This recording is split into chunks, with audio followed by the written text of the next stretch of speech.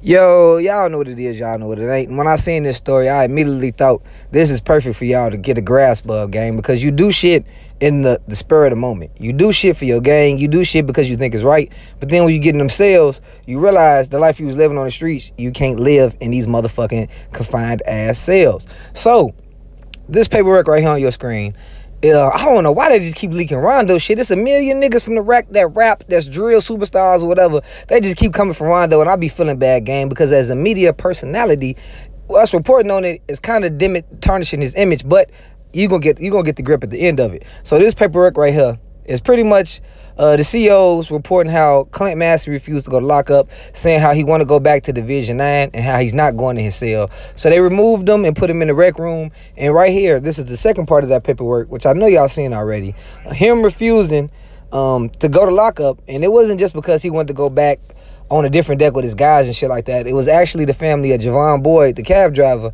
who was in that motherfucker putting threats on his life. I don't know the extent of the threats, because when you in the county, like, what the motherfucker gonna say? You come on this bitch, we gonna shank you. We gonna shit you down, boy.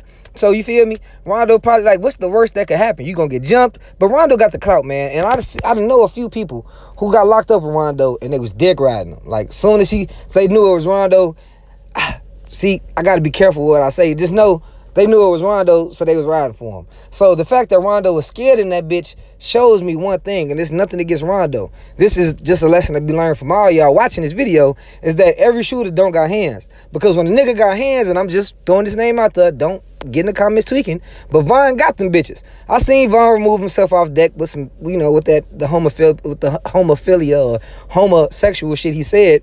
But at the end of the day, Von could fight, regardless if he died fighting or not. But when you see people who constantly, like, and this nothing against Rondo, but LA Killers was right there in his face.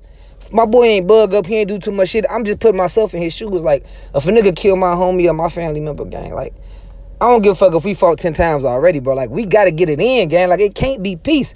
And this just led to me to believe what Tay 600 said was true. No knock on Rondo, but some people are better shooters than they are fighters. Because you killed somebody. You took somebody off this earth, regardless if he was connected to the murder or not.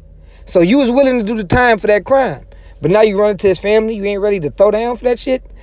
So my message I want to leave with y'all, leave that shit alone, gang. If you can't fight and all you can do is shoot, accept that. It ain't no purpose for you to be trying to go in jail. Get in the comment section. Let me know what y'all think below. I'm gone.